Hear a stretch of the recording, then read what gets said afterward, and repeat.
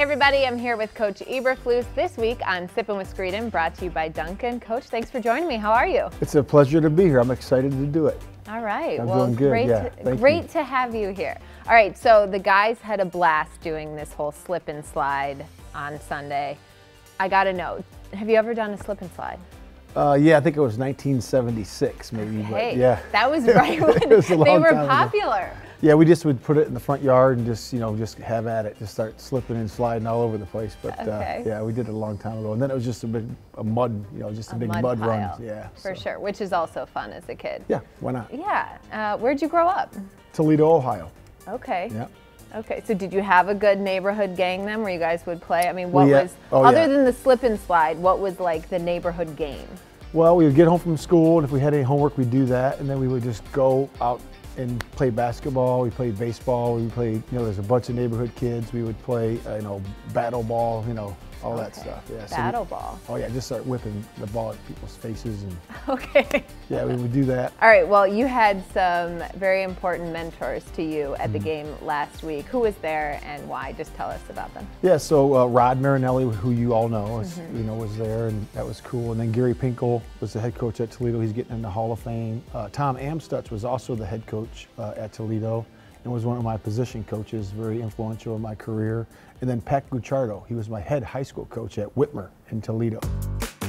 All right, this next segment here, it's called Dunk It or Drop It. So dunk it, we love it. Drop it, you're just not into it. And it's a little fashion segment here. Dunk it or drop it. You get to rip on the guys. So I'll start it off here with that little green number there.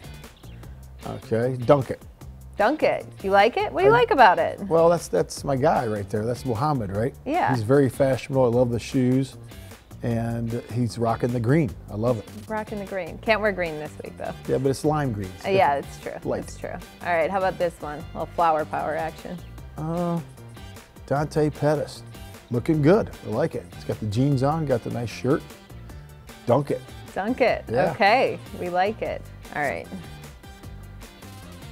All right. I'm not crazy about the pants. I'm going to drop. They're low-key similar to the pants I'm wearing today, but I'm not going to hold that against Yeah, but you. exactly my point. So I'm gonna drop that one. We're dropping it. Okay. Yeah. All right, this is the first time we've really had a chance to sit down over coffee. So want to make sure next time you're here we get the Dunkin' order right. Are you a big coffee guy? Do you like it iced, hot? I'm just a normal hot coffee guy, like flavored coffee. But I try a bunch of different ones. Okay, so. Flavored, pumpkin flavored? Yeah, pumpkin flavor's good. Oh, very nice. That, especially around Halloween for sure. Yeah. All right, well, we're gonna have you pick up the Munchkin box. Okay. There's no donuts in there, but it is our fan question. Okay, what's your favorite pregame meal?